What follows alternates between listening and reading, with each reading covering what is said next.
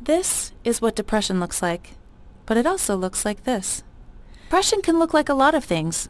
You never know what a person might be going through. For example, depression can look like this. A man eating a whole cucumber just by itself. You might ask, why not cut it up? Why not serve it with hummus or other vegetables? But what you should be asking is, why aren't I helping?